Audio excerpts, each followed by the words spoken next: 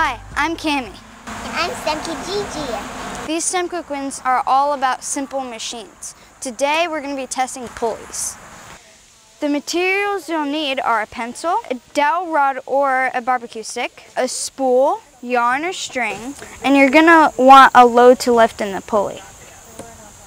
We're using a water bottle and a stuffed animal. A pulley is a simple machine that is useful for lifting things. It reduces the effort required to raise a load.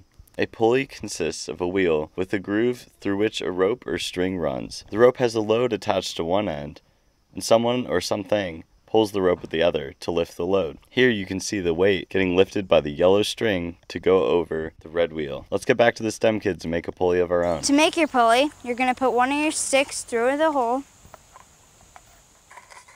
Now, tie your string onto your load.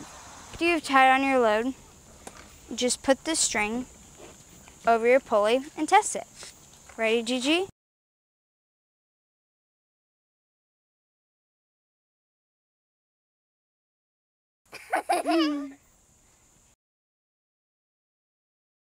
We even made this bigger pulley. We're going to test it out with this water bottle. Try testing out your pulley system to lift different loads. Maybe see how heavy of a load you can lift, or how high you could lift it. How might pulleys be useful in your life? You can also try setting up a more complex pulley by using 2 or 3 spools. I wonder how that would compare with only using one pulley. Thanks for watching our STEM Quick Win. We'll see you later. Bye!